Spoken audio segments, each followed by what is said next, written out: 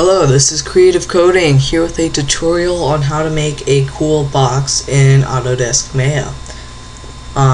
This is 2009 and let's get started. So first of all, we're gonna need our box, right? So let's go into polygons, box, and make a quick box.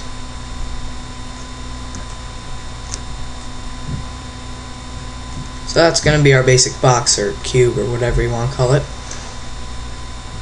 And right now it's in wireframe mode. And hold right click, assign new material, Lambert. It'll make this thing come up. And now we need our texture. Let's search for box, texture. Remember, Google is your friend. And here's a good one.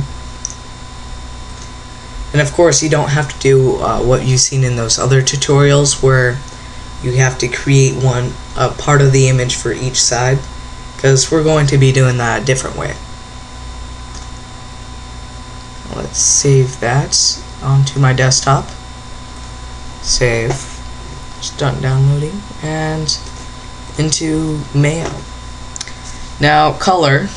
We click on that little transparency key thing and then click on File. File 1 tab will pop up, and image name, click on the Browse desktop right there. Open it up.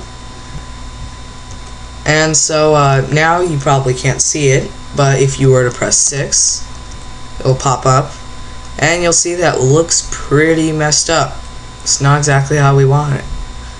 So now we do the final part, which is very, very easy. What we do is we do edit UV and unitize.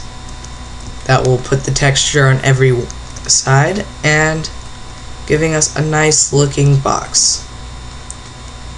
Thank you. This is Creative Coding on how to make a box in Maya.